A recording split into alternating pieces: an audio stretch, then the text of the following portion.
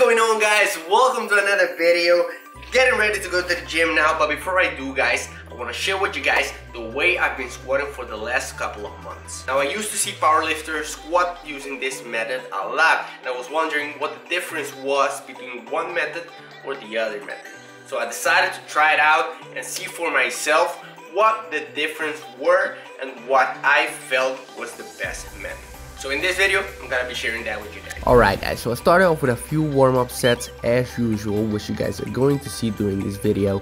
And the main reason why I started low bar squatting is because I wanted to see what the difference was between low bar squatting and high bar squatting. So let me start off by telling you guys what the difference is between both methods. The main difference between both methods is the bar placement.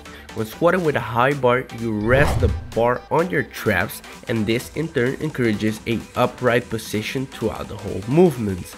On the other hand, when you use a low bar method, you rest the bar on your shoulder blades. This will require your shoulders to be flared out a bit more, which will cause you to tilt forward. When using the low bar method, the bar is placed about 2.5 to 5 centimeters under the traps. So I personally was familiar with this method because of powerlifters. I often saw them place the bar on their shoulder blades instead of on their traps, and I wonder why they were doing this. What was the reason behind this? One of the reasons for bar placement can be the way you're built.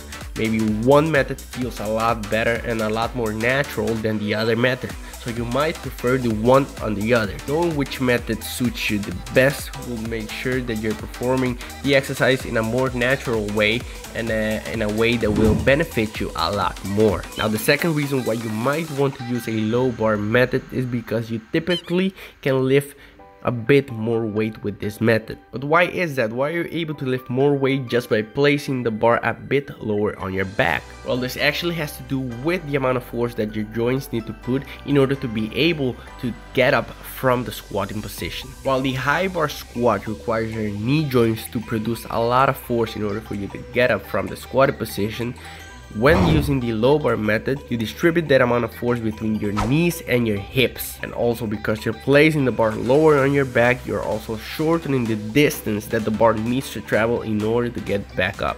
I'm gonna link an article down below where they use an analogy which makes it a lot more easier in order to understand where you can actually lift more weight. So if you guys want and are in the mood to reading something, then go ahead and click it down below. But that is basically it, guys. That is why you are able to lift a bit more weight when using the low bar method. So when I decided to switch to the low bar method, I also wanted to see the amount of stress that I put on my knees while performing the exercise. And one of the things that I immediately noticed was that I was not putting as much stress on my knees as I used to when performing the exercise with a high bar method. I also felt my hamstring, glutes and lower back being targeted a bit more than with the regular high bar method. Now, this does not mean that my quads weren't being activated at all. It just means that they are not as involved in the movement. Next to that, because of that tilt forward, I was feeling like my chin was being forced down. It almost felt like I was holding something between my chin and my neck. This does not mean that it is uncomfortable, it just was really noticeable. All in all, guys, I really enjoyed trying out the low bar method, guys. I mean, I even tried out a PR during this day. I really feel like my strength has gone up, and I do enjoy squatting a lot more performing this method.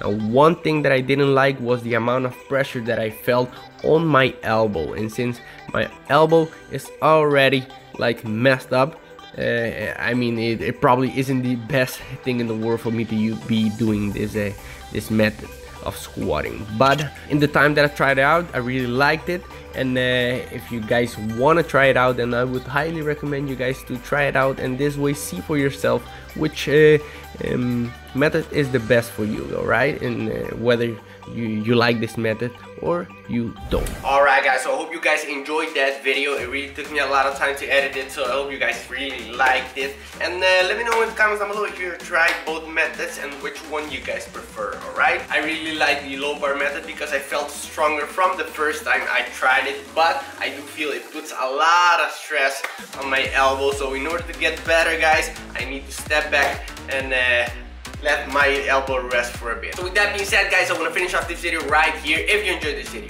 don't forget to leave a like on this video and let me know what you think of it in the comments down below. Alright, so I'll see you soon. Later, guys.